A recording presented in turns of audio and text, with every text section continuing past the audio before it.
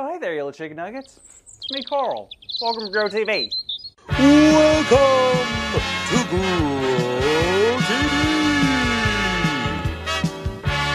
Hosted by Carl, where we have fun with our friends, talk about Jesus, and go over everything the Bible has to offer. Now once again, welcome to Grow TV!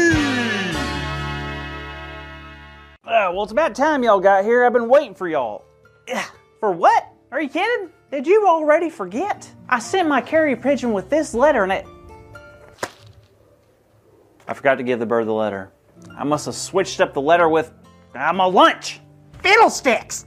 Well, y'all might have a bird show up with a peanut butter pickle sandwich here soon. So y'all can share that amongst yourselves, I guess. Anywho, I need your help. You know how in those well-known fairy tales there's always quests people go on? You know, it might be for the lost ruby, a stolen magical sword, or maybe a chest of buried treasure. Whatever it is, the hero has to boldly go on this journey. Well, anyways, I've been writing some really cool journeys for me to go on in this Ever After storybook. And so far, it's been great. But that's what makes me nervous. I feel like sooner or later I'm going to have to face something truly terrifying. I'm not going to lie, I'm a tad bit scared. Like, what if I get hurt?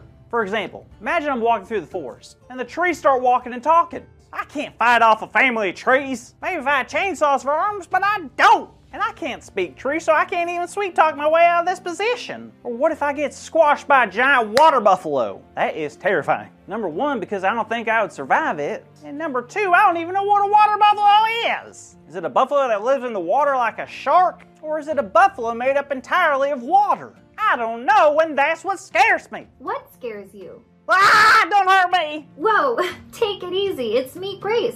I'm not gonna hurt you. Whew, you really spooked me there. Sorry about that. What's got you so on edge? Well, nothing crazy. I guess I'm just really nervous. About what? Your terrifying impending doom? Huh? Just kidding. You're nervous about what lies ahead on your journey? You got it. It just got me a bit scared. I never expected it to bother me, but it's hard to stay calm. Especially when you don't know what's coming, you know? Oh, I know. And you're right. It can be a bit scary. But you know what? What? God will always take care of you. I know. Wait, hear me out. I know that's a phrase people say all the time, but I want you to think about it. Do you believe it? Believe that God will take care of me? Sure. Every once in a while, I'm sure that God will help me and take care of me. Nope. Excuse me? That's not true? Not quite. You said every once in a while God would take care of you. I asked if you believed God would always take care of you. Oh, well, yeah, I guess. I guess I just didn't realize there's a difference. I get that, and that's the only reason I mentioned it. You see, it may be difficult to understand, but we can't forget that we are God's children, and God always takes care of us. But then why? Never mind. It's okay. What were you going to say? Well, I guess I'm just having a hard time believing it. Like, look at Ruth and Naomi's story. Okay. Ruth had asked Boaz to marry her. And Boaz wanted to, but there was something that he needed to figure out first. And what was that? Well, Boaz had the opportunity to be what they called a kinsman redeemer. Since Ruth didn't have a husband or sons to help her, she was stuck in a spot with no one to take care of her. Boaz was in a spot where if he married someone that was related to Naomi, he would be allowed to pay off her debts and take care of her in a very unique way. That's wonderful. That was a normal way of doing things back then, right? I think so. Like a redeemer meant that they were supposed to pay off a debt, something they owed. Exactly.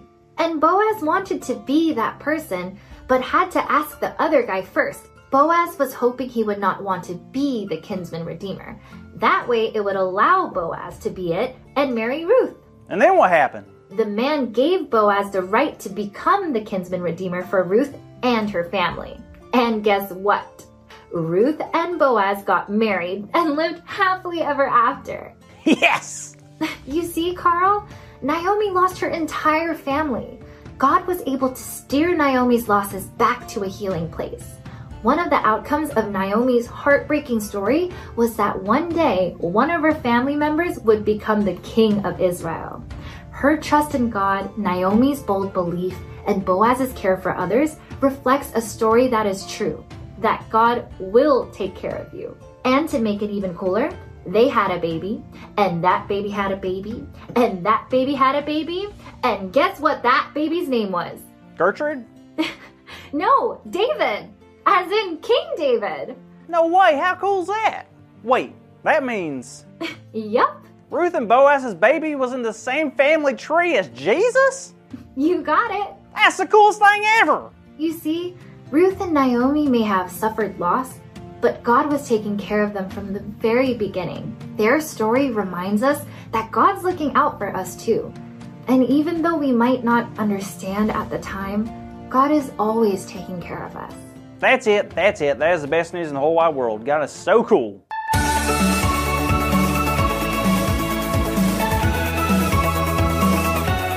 What a wild ride. I mean, think about it. This story started off with loss and loneliness and heartbreak, but now it is filled with new family, love, and unspeakable joy.